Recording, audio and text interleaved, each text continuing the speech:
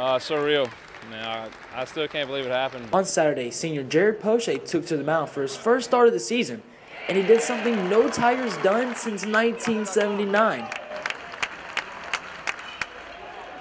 Come on, get him, get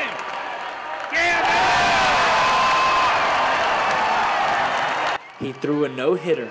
Crazy thing is, man, my dad said at walk-on yesterday, he's like, you could throw a no-hitter. I was like, why are you saying that?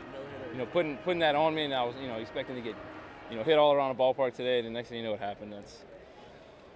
It's crazy the way things work. This was Poche's last opening day as a Tiger, and it couldn't have gone much better. I guess I went out with a bang.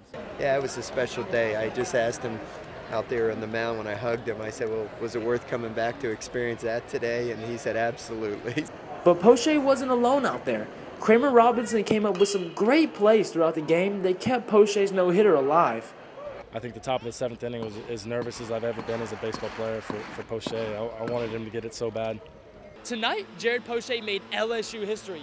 His no-hitter was the first in nearly 40 years for the Tigers. And as you can tell, the players were pretty hyped up about it.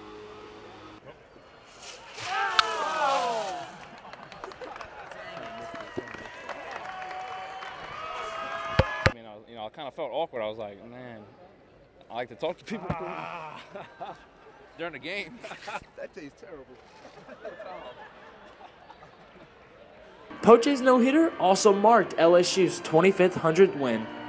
Reporting for Tiger TV Sports, I'm Dylan Alvarez.